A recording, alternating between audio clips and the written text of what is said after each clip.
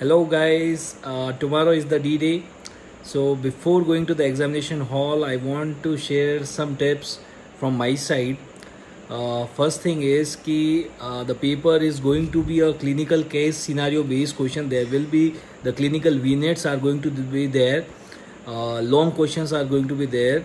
So उन questions को solve करते time हमें क्या ध्यान रखना है? That first thing that we need to do is we need to read the last line. What you need to do is you need to read the last line. Let's say question आता है, there are 6 lines, so you just read the last line what they are asking.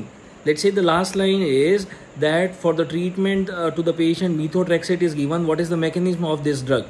So then there is no need to read the first 5 lines, right? So that is just to avoid the extra information which is there, and that will save your time, right? So सारे question में जो भी clinical case scenario आएंगे सबसे पहले last line पढ़ेंगे what they are asking, and according to that will go to the vignette and will find out the points.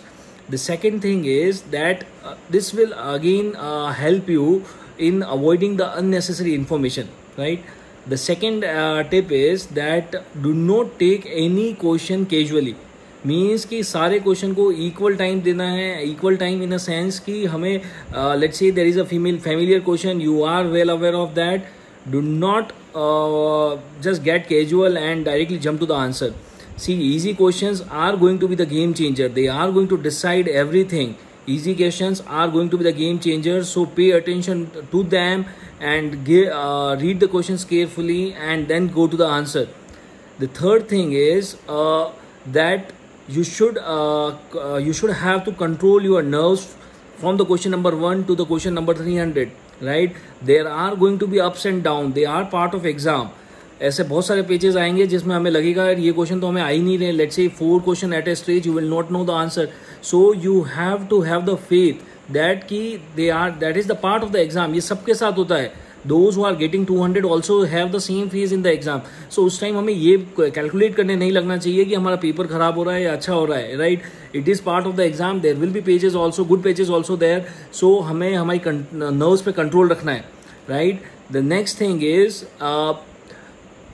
you should have a firm belief कि we are going to clear the exam. We are going to clear the exam with a very good mark, right? See, I am a strong believer of law of attraction. There are many invisible forces. If you have a strong desire for a particular goal, there are invisible forces which will force you towards that goal.